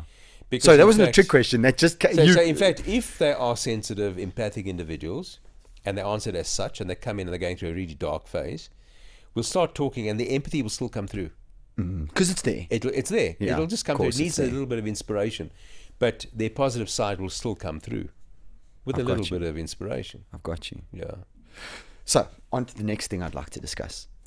At what point did you decide that now I need to write a book, and for what reason? Well, look, I've written a couple. So, Okay. so the first book So the was book in the that- 90s. Okay. So that was Quantum Leap, and it was a bestseller. Why? Because Oh, really? yeah, it was a best. The reason why it was a bestseller is because it came at a time when we were on carte blanche. So who was we? Me and a patient. Okay. So I used the program on a patient who had no prognosis. She had several secondary brain tumors in her brain and her chest. Okay. Her prognosis was 6 weeks. The medical profession could do nothing for her. I used P&I only on her, and the tumors dissolved. Wow. And she had disseminated melanoma. And why it was so mind-blowing was because I had the scans. I collected every month's scans. I did a scan on her every month. Okay. So you had the data. So we had the data, and we Just had the before and corroborate. after. There they were, 9 months apart. Yeah. Here's the science. Here's the facts. So we went on carte blanche, and people just saw this, and this was amazing. This is P&I on the map. Drove our room. They jammed the switchboard in our rooms. I just came out with a book, coincidentally, called Quantum Leap. At that point in time, it was bought out across the country, reprint bought out, and it was on the bestseller list. So that was Quantum Leap. So then there've been a whole lot of books since then, self-published. Talk about some resonation. So, no, absolutely. Self-published stuff. And then, so as I said to you, I've been writing articles yes. on social media, and a few on my own sites, and a few others. And I got involved with conscious companies, which is a great company, Conscious Companies, is really about creating awareness in the corporate environment. And your book, sorry, I just want to say, your book is called Leading with Conscious Awareness, a narrative of personal insights. And that's it. And so Brenda Carley, who is the CEO of Conscious Companies, whom I was introduced to, suddenly said, hang on a sec, hang on a bit. I'm involved with Conscious Companies. I'm trying to make the corporate more conscious and aware. This is the stuff. So she actually designed it, got her publishers to put it together, and this is the book. So in fact, I had no intention of writing a book. Wow. She was instrumental in making the book So she real. was the catalyst for you. She made it real. Wow. So this is basically the fruits of her action. Look, it's my content. It's your content, yes. But it's her design. And it's her motive to say, you know what, the corporate needs this. People need this. I couldn't agree more. So this is a lot of stuff about very technical things, but made very lay public friendly. Yeah, put into layman's terms. So this is because it was written on social media. So it was written at that level in any case. I didn't want to go and direct this to peers and scientists and neuroscientists. And and you wrote it for us stupids. No, I wrote it for the world. In fact, I think that the changes don't come from the buggers that are the experts in the fields. And in fact, there's a whole section here called the experts in inverted commas, because they're not such experts. Yes. The real innovation comes from the people. So give the people some real substrate. Yes. Some non-fake news. Some real stuff. Agreed. Some truth. Some real stuff that you can work with. And also stuff that can be applicable. And they become the pressure group. Yeah. So the lay public becomes a pressure group. You know what? We need change. We're in the middle of change. Yeah. We need change. So here's some substrate. Here's some material that you can use to affect change, because everything needs to change. The whole medical model needs to change. Well, let me tell you what I'm hoping. Obviously, thank you for my book. I'm over the moon. I'll get you to sign it later. But after our discussion, I'm hoping to read a book where you've actually got tangible actions, because I'm so sick and tired of reading books. And at the end of it, you get to it and you go, yeah, what was that? What I'm waiting for this that is a point. That is a point. This is a point. This is a point. Well, look, I'm right from the beginning. It was an exploration of consciousness, but it was also because I'm a fix-it guy. Yeah, you're a hands-on scientist. So how do you fix it? So everything I do and say has always got a second part. Well, how do I apply it? Yeah. How do I fix it? What's the plan? I'm in the fix-it business in any case. Indeed you are. So I'm either sort of slicing and dicing your head or your spine, or I'm slicing and dicing your diagnostic. Yeah. So I'm working with you in your different manifestations of consciousness. For sure. Either physically or metaphysically. That's it. I mean, we walked in just before the podcast and you said to me you were in a 14-hour surgery last night. Well, yesterday I did 14 hours of surgery. That's ridiculous. Yeah, it is. It's too much. It's too much, but I mean, sometimes it happens. I mean, people think that you go in and you do a scheduled procedure on a known problem, that it's predictable, it's be an hour and a half and that's it. Not a chance. You don't know what variables even can after happen. Look, I've been in neurosurgery for 36 years. I mean, even in this stage of my life, when what I see on a scan and what I've examined, etc., I have a pretty good idea of what I'm in for. But even then, I get a shocker. Because hang on a sec, and then suddenly you feel the blood drain from your face, and your knees go a bit wobbly, and say, "Hang on a sec." Yeah, but here's the difference. You're dealing with a live being. There's something wrong here. There's something seriously wrong here. And that happens often. Shit. So suddenly, the 1.5 hour procedure became a 4 hour procedure. But there were 3 of these. So that's already 12 hours. So and you've got to have your changeover time. So the day started at 8 and the day finished at 10 in the night. Yeah. That was it. Yeah, that's eventually when you sent me a message. That's the story. How ridiculous. So there's that side, yeah. So there's the fix-it bit. So I don't write anything unless there's a take-home. Yes. There's got to be a take-home. Thank you. So the whole book is about a take-home. So where to from here? And I think the world needs where to from here. And I think the world needs goddamn objectivity and a little bit of clarity. You know, there's so much craziness going on that we need the Ian Weinbergs and we need the Jordan B. Petersons. I don't know if I know the name. Yeah, he's just written an Amazon bestseller called 12 Rules for Life. Okay. And we need the Gad Sads, who's an evolutionary psychologist, going, guys, there's biology, you know, and this is what the world says. And, you know, we need just these rational clarifiers, you know. Absolutely. And we need to help each other. We do. We need to help each other. And in fact, and that's why I say to you, you know, my two great heroes and one sub-hero. I mean, Bruce Lipton is a great hero for me. He's a guy that went completely against the grain, challenged the biomedical model, and actually proved that there's another side to life. That the DNA molecule is not a fixed molecule, that it changes in life, and that what you think and feel and your habits affect what your DNA expresses, and you hand it over to your kids. So the way you conduct your life, but this is epigenetics. Epigenetics, yes. The molecule hasn't changed, but what's expressed and suppressed has been changed. Because I read an interesting article that the DNA strand changes between healthy people and obese people. Absolutely. Yeah, so they took out the DNA strand, they tested it on an obese person, right? Then they took it out and they tested it on a healthy person, and so literally that child who was born from somebody obese would have had a bad start in life. So that's it. In a nutshell. Am I right? That's it. How crazy. Well, that's Bruce Lipton's thesis. Okay. Bruce Lipton's thesis was that he took normal rats, fed them this ridiculous diet of high glycemic index carbohydrates. They become fat tubbies. Then they had kids, and the kids were born as fat tubbies. There we go. So that was his thesis. So maybe it's the same research I'm talking about, because I heard it on a podcast. So that's Bruce Lipton. And then there's Rupert Sheldrake, who's the guy that put this energy field on the map. Bruce Sheldrake is not a pushover. Bruce Sheldrake was on his way to getting a Nobel Prize for cell biology. He was a professor of cell biology at Cambridge. Is it Bruce or Rupert Sheldrake? Rupert. Okay, Bruce. So he was on line to getting, and then he came out with this theory of formative causation and got blown out of the scientific world because they couldn't accept that one of their own could be talking like this. Really? So that's Rupert Sheldrake. And the third guy is Dean Radin. And Dean Radin is a physicist in California who's shown directly 2 years ago that human consciousness brings into reality potential energy. He's unbelievably elaborate experiment. Oh, really? Can you break it down or not? Hell, what he did was, he said, okay, basically, waveforms. Okay. Well, let's put it this way. Matter has a wave and a particulate form. Yes. The wave is the energy and the particulate is the mass.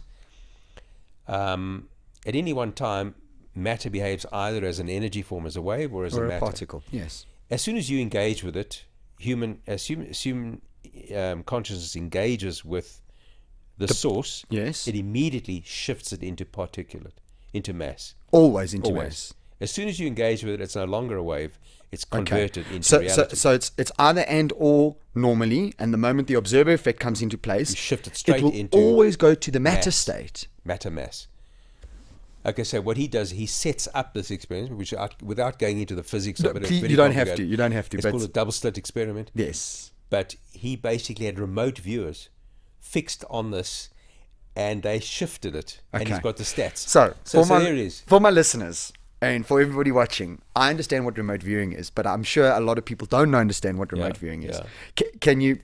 Okay, so very, very briefly, remote viewing and remote effects is having an influence on something measurable when from you're a distance. Not physically there, and you're not able to interact with it with your five senses. Correct. So it's purely through, call it consciousness. Yeah.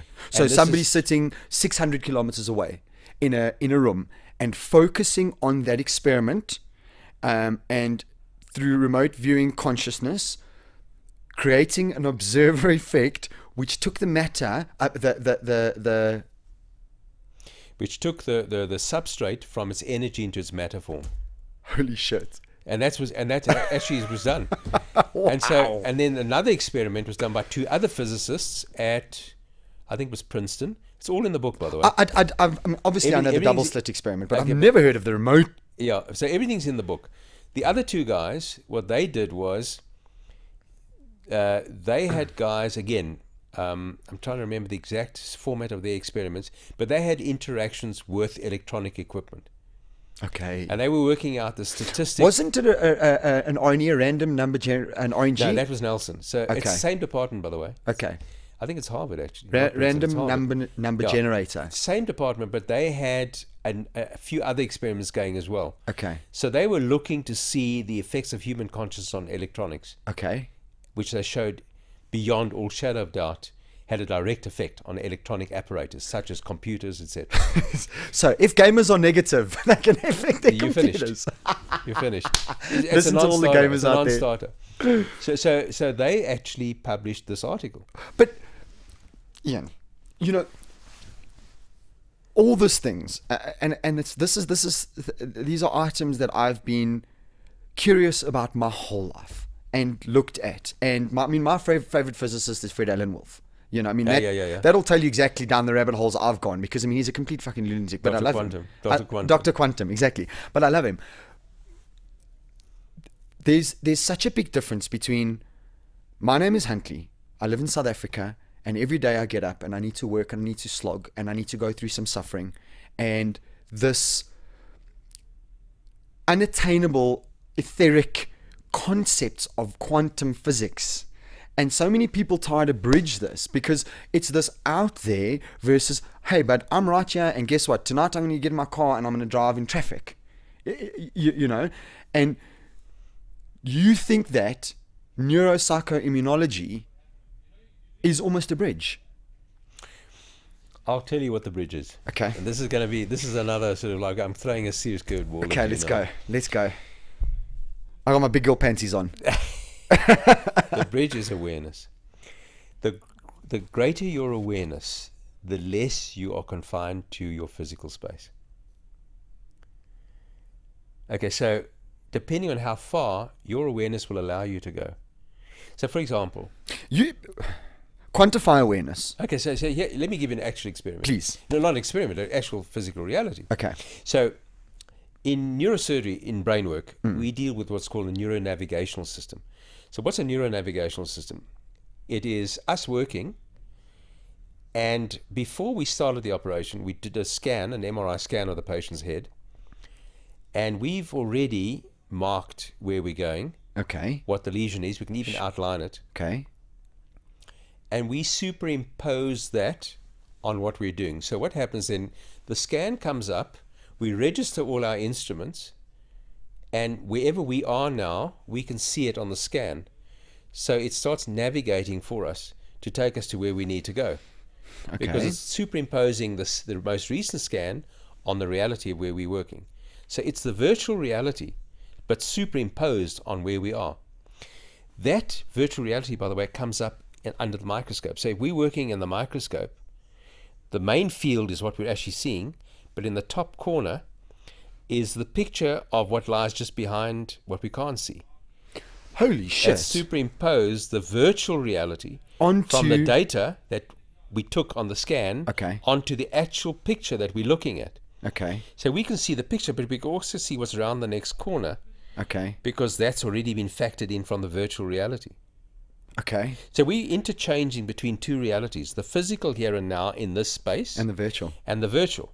Now, depending on how virtual you want to become, you can pack in as much virtual as you want.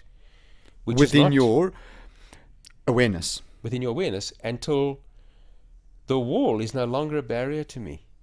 Because I know what's on the other side of the wall. So I can see both sides of the wall. You may only see this side of the wall, but I can see the other side of the wall as well. That means that my awareness has given me access or freedom beyond yours. And so if I pack in more levels of virtual reality and awareness in my awareness, I'm no longer confined to the here and now. Okay. When you say pack in, could I quantify that to something like knowledge and experience? That's one component. Okay, what would be other components? So my knowledge, my experience, my self-awareness. We're talking about here and now. Yes. So we're talking about the here and now. So what impacts on perception of the here and now? All the things you've just mentioned, where I come from, my experience, my frame of reference, my filter, my lens, all that comes in. But now I can add in information coming through electronic media of the other side of something. Okay. Other people's view of it, interpretations of it, consequences of it. I've got you. That's AI now. So AI is now pumping in. You see, okay, we needed to just speak about the same thing about AI. I get exactly what you're saying. Gad Saad, my favorite evolutionary psychologist, he talks about ostrich parasitic syndrome. OPS, he calls it. And he tweeted me yesterday to say to me that this book is coming out, Ostrich Parasitic Syndrome. And that is where I stick my head in the ground, right? And I literally will not consider anybody else's view to the detriment of myself and others. It does not matter. And you're saying that it's almost going, right, let me listen to your side, let me listen to your side, let me listen to your side, and formulate the right information, and then formulate my ultimate truth and raise my awareness. So everything you need, and obviously, again, it comes back to your subjectivity. It comes back to how open you are to enhancing your awareness. So unfortunately, it comes back to square one, and that is, are you able to and prepared to see things with different eyes? Yeah. And unfortunately, different religions, yes, and in one of the articles you'll see, unfortunately, at the end of the day, we are subject to where we've come from. Yes. But I agree that we are slaves to our environment and our genetics. I agree with that. But that doesn't mean that you can't break free as a slave. No, it doesn't mean to break free. And we always engage with the belief and the hope that the person can transcend. Yes. In retrospect, we know that certain people just couldn't. And they couldn't, not because of anything. There's no blame. There's no fault. It's merely the fact that they are a product of a certain heritage which precluded them from being able to transcend. So we have to accept that. At the end of the day, not everyone can transcend. Okay, give me an example. No, guys who fail on the coaching side. If we've got a Charlie type, we've got a Charlie type that's had a most horrendous nurture environment, a terrible, abusive nurture and he's environment. Completely, okay, I got you. And he's been wiped. And yet he's still done pretty well for who he is, or she is. But they don't have the intrinsic wherewithal to make the transcendence. I've got you. And that's it. I got you. And when you're talking about transcendence, you're talking about Charlie to Bravo, Bravo to Alpha. Yeah, and all that it implies. Yes, of course. I mean, I say that very flippantly. Everything but that it implies. But that's what you're talking about, awareness. Because you see, the problem is, the moment you say quantum, right, everybody goes down woo-woo trains. But you saying, no, let's bring it back to something that is here and now. And that is my programs and what we actually do. Yeah. And how we actually transcend people from a Charlie state to a Bravo to an Alpha state. Yeah. Okay. Which is what I do. Yeah. So, hell, at the end of the day, and if I didn't succeed, I'll just take out the tumor. I mean... Yeah. You don't have to do this. I mean, basically, how do you remain a practicing neurosurgeon and run Neurosurge business at exactly the same time? It's many years. It's years of experience and practice and prioritizing and management and then eventually I suppose you didn't write the book, but you had the articles written. And there's a space for everything if you manage it. So it's about managing. Absolutely. And it's about passion. Passion gives that extra bit of energy. Yes, it does, doesn't it? And the funny thing is, I mean, passion is infectious. And funny enough, I find that I'm innovating on both sides. So the greatest innovation and development in the Neurosurge side, the diagnostic, etc., happened when we co-developed the artificial spinal disc. So that was in the middle of that was mainstream neurosurgery. Yeah. But I was highly active on two fronts at the same time. Once you've actually gone through that, you can manage anything. So here we were, literally innovated a new artificial disc for the world. It was FDA approved. Yes. And we had to do all the trials and then start training American surgeons in South Africa on how to put it in. Sheesh, look it. So this was intense You stuff. make me feel like a Charlie, Ian. I'm just letting you know. No, but I'm an aberration. I mean, I'm a total aberration. Please So continue. this is happening, and I'm developing the diagnostic. And they are worlds apart, yet in my world, they're very close. Yes, exactly. They're very close. I'm doing the same thing in slightly different environments. Yeah. Metaphysical, or psychological. Yeah. Or so that was happening at the same time. Sheesh. And so my colleagues were like saying, what the hell are you doing now? I mean, we've got to in this case, and we've got this particular problem. What do you think? I'll get back to you. I'm just going to I've got to tweak one of the questions in the diagnostic. I'm sure you must have had a lot of frustrated partners at that stage. Yeah, well, look, it was a terribly stressful time. It was. I can imagine. You know, when you innovate something that's going to go into someone's body. Yes. And you take full responsibility for this. And you're still happily married, so you've obviously got a keeper. And this is it, yeah. Well, it's my wife sort of like eyeing me with those eyes again. Now what? You know? So, on to that. Yeah. Now what? What's next? You know, I never planned. Focus on the business. It just happens. At this point in time, now on the medical side, I have this fascination with neurophysiology. So I'm sort of heavily involved now with the deepest interpretation of nerve conduction studies. I've got my machine going, and so that's a whole big new dimension in my clinical practice. Okay. It's weird. It sounds absolutely weird at this stage of my life. Yeah, you're starting off. I found a whole new sort of opening there. Anyway, that's another It's going to keep you going another 20 years. That's another story. And the world needs you for another 20 years. That's another story. On the PNI, on the Neurosurge side, yeah, look, I think that at this point in time, I've got nothing in mind, but I don't have things in mind. They happen. Right now, I'm having fun with what it is. Actually, really where I would like to go now, I'd like to expand on the teaching. I think that it's enough of this thinking and developing. I'd really like to go into the teaching. Yes, I do the workshops at the Buddhist retreat. I do 2 retreats a year, and they're usually fully subscribed. I mean, and we have a lot of fun. And we can only take 42 people at a time because it's no living out people. It's all living in people. Okay, we can only accommodate 42 people, and that's the highlight of my calendar every year. Those 2, they're either February or August. Well, I mean, I think the greatest service, and far be it from me to tell you what the greatest service that you can do is, but I really do believe that the greatest service that you can do is to teach other people to give this gift. Yeah, and normally I'd be training coaches. I train coaches once in Joburg, once in Durban every year. This is the first year that I'm not training. It's just been too busy. It's been ridiculous. It's been the book and everything.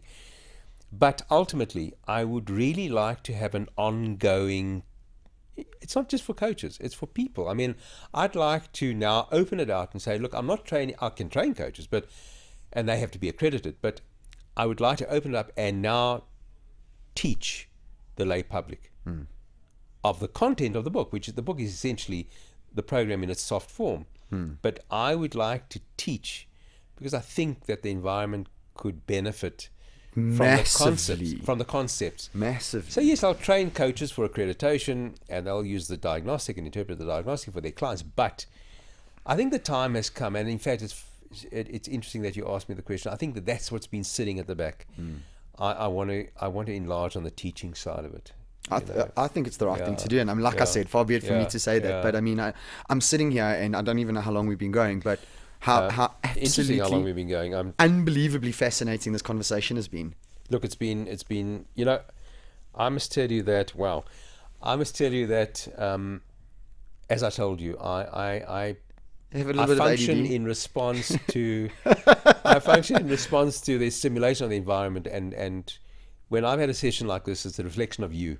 I mean, you basically are the 50% of the energy in this discussion. Yes, indeed. Okay, fine, I'm giving you substrate, but I warm up to energy, and we've been at this for so long because you've inspired me to be at this level. Thank you. So that's really where we're at. Kind words. But having said that, I need to move on. 100%. And it's been such a pleasure having you on the podcast. For everybody listening, Leading with Conscious Awareness, your new book, where is it available? At the moment, we're busy negotiating with the bookshops. We're not happy with their terms. Okay. At the moment, we're selling them through the practice. Okay. So the public can get them through the practice in Linksfield. All right. So Linksfield, the consulting rooms are selling them. They're $180. And what practice is that? Sorry, just my practice, which is my neurosurgical practice. Okay, so it's Ian Weinberg. Oh, Ian Weinberg. It's Ian Weinberg at Linksfield Clinic. My rooms are at Linksfield Clinic. Number 1. Got you. Have you thought of Amazon? I have, but yes, and we probably have to go that route. We'll have to put it into format, and I'd rather get someone to do it. I need to find someone to do it. I don't have the time or the energy to do it. I've got you. We'll go that route. I mean, it lends itself. And I'd like to make one more suggestion, if I may, please, again. Audio. Yeah. And I know it would take you a little bit of time to narrate this, but audio is becoming the new king, Ian. And for me, I have audiobooks. I would love this. Yeah. If I will read this, without a doubt, this book. Well, I'll tell you but what, I would listen to it what, again. You read it, and if you're happy with it, then you can guide me to the audio. Done. Okay, you Challenge guide me to the accepted. audio, you can manage the audio, and you can take a cut of the audio. Challenge accepted. On that bombshell, Ian, thank you for your time. I really appreciate it. Thanks to all the listeners, I hope you enjoyed that as much as I did. So long, and thanks for the fish. Cheers, guys. Thanks very much. Cheers. All right, guys. Wow, what a podcast. What an absolutely incredible podcast. It took every single ounce of my energy just to keep up with Dr. Weinberg. Before the podcast, he sat down and he said to me, look, Hans, I'm a bit ADD. I only think we can do an hour. And I said, no, that's perfect. Well, that's sort of what we do then. And that didn't work out. Him and I went down some serious rabbit holes. And I had to do a lot of recalling in my memory banks of a lot of information that I haven't followed up for a very, very long time. But just what a pleasure it was to speak to Dr. Weinberg and how knowledgeable he is with regards to consciousness and the brain and the mind. I'm sure you guys enjoyed the podcast as much as I did. As always, this episode of the Thought Lab podcast is brought to you by my main equipment sponsor and sound engineer, Jared Smith, and his album She Wolf. His song from the album Charcoal Sketching, She Wolf, and the music video has just been dropped on Facebook, and it's just been dropped on YouTube, and it's an a cappella lyrical genius of a song. So go check it out, guys. That's available on YouTube and on Facebook. And this episode is also brought to you by Tellytrack. Thank you to Dita and the Tellytrack team for always supporting the Thought Lab podcast. I really appreciate it. And if you want to go check them out, you can do so at www.tellytrack, that's TELLYTRACK.com. All right, guys, I hope you have a fantastic week. I'll catch you next week. Ciao, bye.